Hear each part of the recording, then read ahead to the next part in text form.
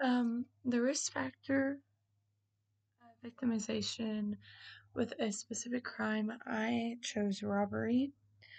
I think you can't help if you get robbed, but I think it's easier to get robbed if you have the same set routine, you leave your house at the same time every day. Um, there's somebody not at your house, certain periods of time consistently. You can fall victim. You can get robbed, even obviously not inside your house.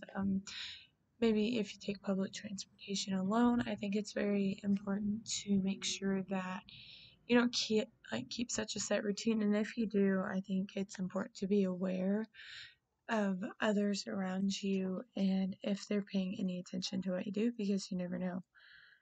Um, I have the questions written down here. Um, Discuss risk factors associated with recurring victimization. As a victimized more than once in a short period of time, it usually happens and is related to trauma, and it could be caused by, since you are traumatized, you tend to revert back to things that make you comfortable, which could have put you in that situation to begin with. If you are sexually abused by a family member, time may go by, you may not deal with your trauma and set your boundaries because of that, and you may go back to your house just because that's a comfort thing. Um, it really would affect your relationships with your peers, your friends, your relationships. It can affect your career and just what your day to day life looks like. Those are all factors of it. Prevention of victimization, kind of going back to robbery.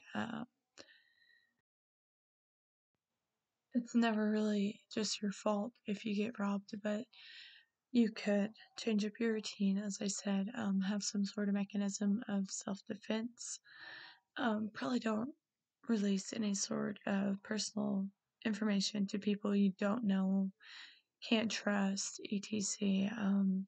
Try not to travel alone, especially get outside of a vehicle alone, public transportation too much. Always make sure that your personal belongings are secure, so maybe they can't take those things. Again, a sexual assault victim, try not to put yourself in the same situation as before, but that's not always the case. Sometimes you have to remove yourself from a situation to try to avoid being a victim to the same person or thing again. Again, not to victim blame because it's never your fault. So.